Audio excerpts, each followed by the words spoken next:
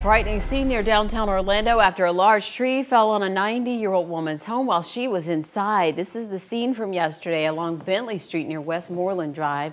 Police say the woman was in a back room when this happened and was able to get out without a scratch. But it is so common, especially right now when we've been getting so much rain, Troy. Yeah, we have that saturated ground, Bridget, so any little bit of wind that comes through could knock down some of those big old trees, so we can't rule that out. Today, we're not